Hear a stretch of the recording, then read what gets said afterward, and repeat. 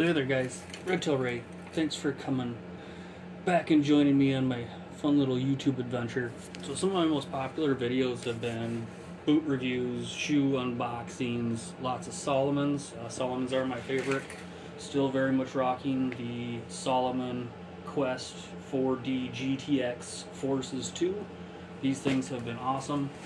I believe it's about 2 years now of pretty much daily use, all spring, summer, mud, camping trips, daily, absolutely daily footwear in the wintertime here. A little warm for the summertime, but absolutely love those boots. That's not today's video. Today's video is my first set of work boots in a long time. So these are the 804 4378. These are the 8-inch mock is a style, mock safety toe. So steel safety toe. The mock just means instead of being rounded here, they've got this extra stitched lip up top. I'm not a boot guru. There are some really good YouTube channels out there, and I can't remember them off the top of my head because I haven't watched them in a couple of weeks since I got these. But I got these boots for my new job as a commercial well driller, wellman, and I wanted something that was going to be comfortable. The local Fleet Farm here up in Monticello, Minnesota had these for just about $268, I think. So everything has gone up since some of the older videos a couple years ago that I was watching. But I wasn't able to find any really crazy deals out there on the internet before I actually started wearing these to see if I could get a better deal. They all seem to be about exactly that price, no matter where you get them from. So again, these are the 8-inch mock toe Thorogoods, made in the USA. Actually, Thorogood's got a really cool YouTube video on their own page on how these things are made. It's actually like a mini documentary, and it's really cool to support those guys over in Wisconsin. Union made, USA made, mostly, I think, from what I remember. Most all of it's, they try to source it all from the US and US companies. Yeah, what my job mainly entails now, at least for right now, is kind of a overall do-it-yourself kind of guys, residential and commercial, geothermal, as well as environmental well drilling, as well as a lot of sandblasting and painting. I've ended up being able to keep all the paint off. Not all off my insulated Dickies bibs or anything like that, but for the most part my boots. I did end up coating these. These are not the waterproof version.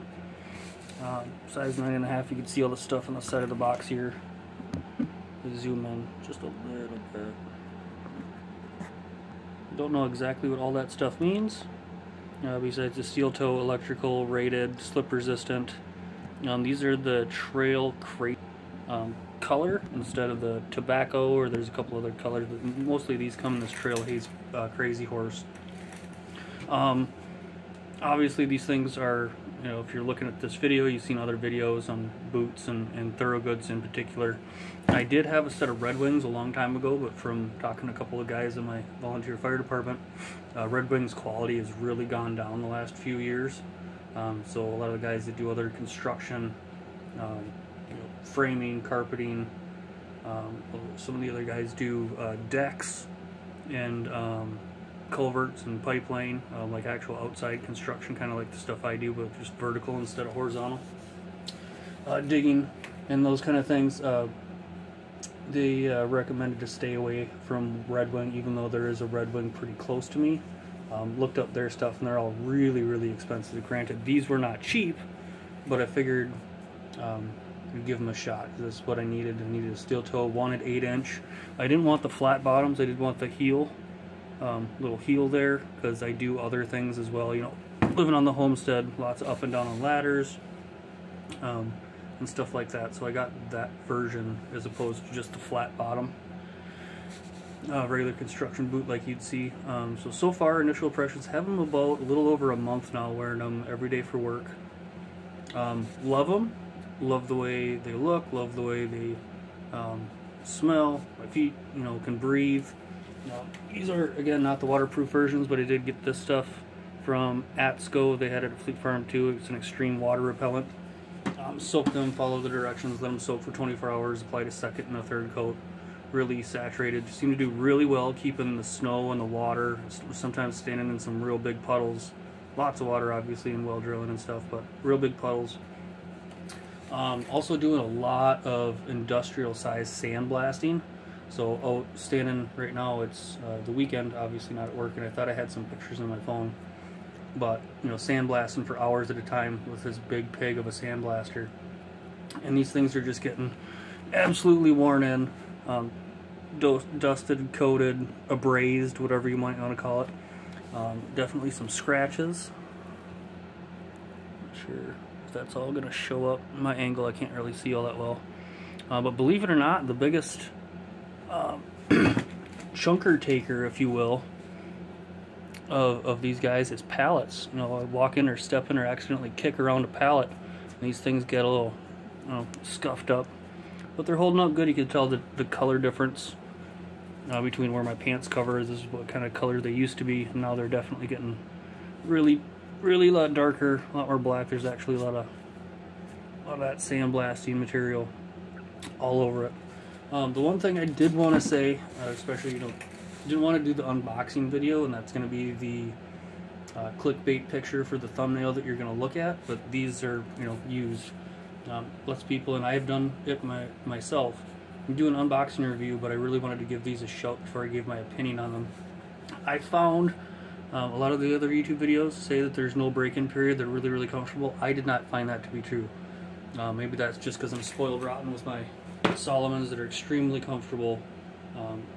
My feet needed a break-in period, and these boots needed a break-in period. And what I ended up, I tried a second set of these insoles. It was supposed to be a Pain Max or a Pain something or other insole. I tried those. I tried the original Thorogoods that came in. These are actually shaped a lot better.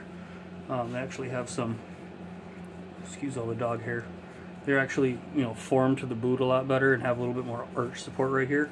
So I put those back in. But then I also added some gel heel inserts just to take some of that impact off walking around concrete and stuff all day. And those seem to have really helped. I did try a small little couple chunks of foam in the back. That helped, but these gel ones are a lot better. So after about 4 weeks, they actually have broken in quite well.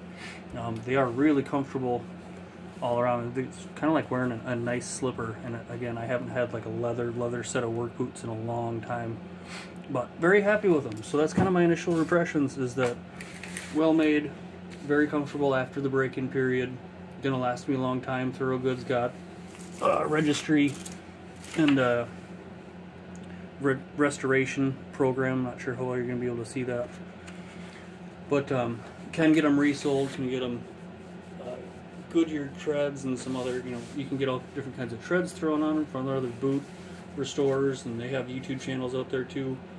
And you know, we see, besides like the Nix boots guys, actually the guys from Nix redo these and resole these a lot, recondition them. So those are always fun to watch. It's kind of like one of them cool things out there. These boot guys just reconditioning, remaking boots.